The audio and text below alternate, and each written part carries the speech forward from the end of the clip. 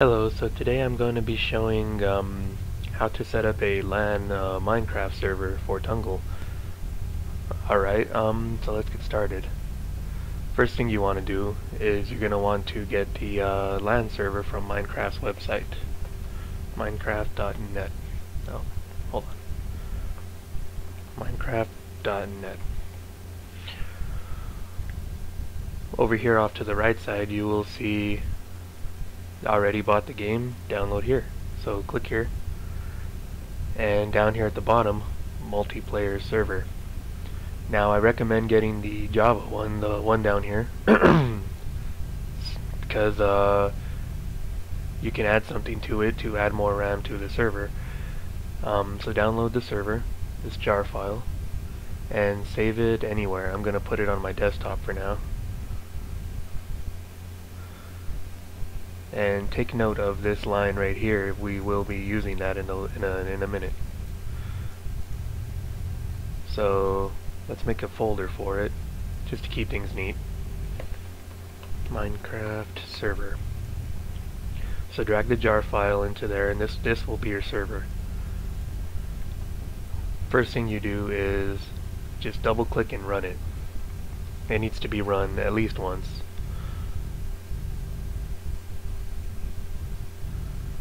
Alright, so it adds these files. What you want to do here is go into the EULA text file, and it's just agreeing to their terms of use. You're going to change false to true and save it. Now run it one more time, and this time it should actually run the server. Just give it a minute. Just let it do its thing. Generating a world right now. Alright, it's done. Type in stop down here in the console and press enter. It'll stop the server. Now about that line I mentioned earlier, this is to add more RAM to the server, and it is needed for a smoother gameplay. So highlight this line right here, make sure not to get the period at the end, because these commands are very case sensitive. So copy and go back to your folder. You're going to make a new text document. We'll call this start server just to keep it simple. So come in here and paste this line. Now right here you're going to want to change it to the name of the jar file you just downloaded. To make this even simpler, I'm going to call this server.jar. So in here, just do the same. Server.jar. There we go. Over here you can add how many megabytes of RAM you want for the server. Right here is 2 gigs. It's 1 and 1, and which is ideal for this. It'll run fine with 2 gigabytes of RAM. So I'm just going to leave this as is and save. Now over here what you want to do, the text file we just created, right here, you're going to rename it and change its extension to BAT. It's going to be a batch file. So now you have start server.batch right here. The server properties. Pay close attention here because we will be editing some of these lines. For level name, every time you create a new save you will change this level name. In this case I'll just call it public.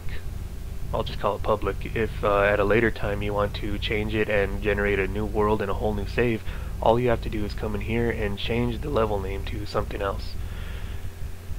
Allow flight. If you use flight mods, you will want to set this to true, otherwise the server will kick if you start to use flight. So I always set that to true.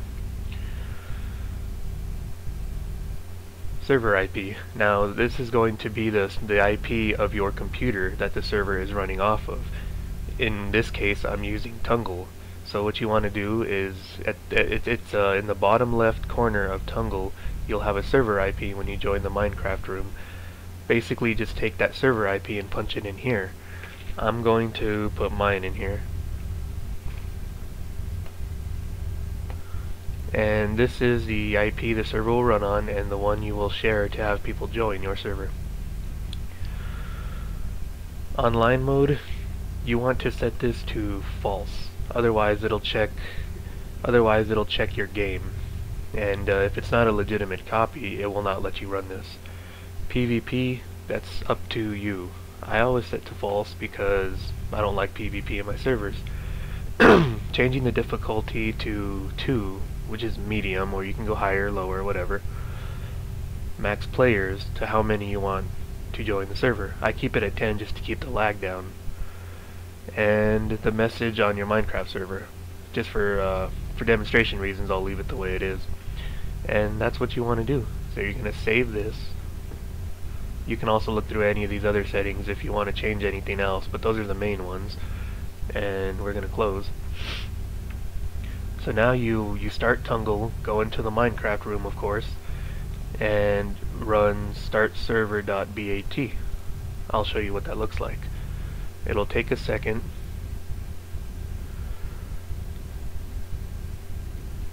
And it's now generating the world. Using the 2 gigabytes of RAM we allocated for the server, it will run smoother if you do this. But also do make sure you have at least 2 gigabytes of RAM to spare.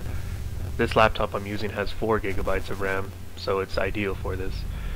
Okay, so the server's running. Now what you do is you start your Minecraft and you go to multiplayer and just join a server. You type in your Tunngle IP that you had previously put into the server properties, and from there it should let you join as well as other friends on Tunngle, of course. And that's that. Also, if you want admin privileges in your server, say to change your game mode or to type in commands, what you want to do is you want to type in the server here, op, and then your name here. It will give you admin privileges to use commands in the server. And from there you can do the same thing in game /op and give other players admin privileges. For a list of commands, you can Google Minecraft server commands to see what else there is. There's lots of commands for Minecraft. And that's pretty much that. When you're done with the server, you never want to exit out because it could corrupt a save. So what you're going to do is you're going to type stop in the server and press enter. It stops the server correctly. As you can see, it created a folder here called public. That is the entire save right there. So that's your entire save. To create a brand new map, you go into server properties and change public to, I don't know, something else. Say public 2 and then save. That's all you have to do. You start the server again and it will generate, you'll see it pop up here, a new map, a completely new save. So it generates a brand new save just by changing the name.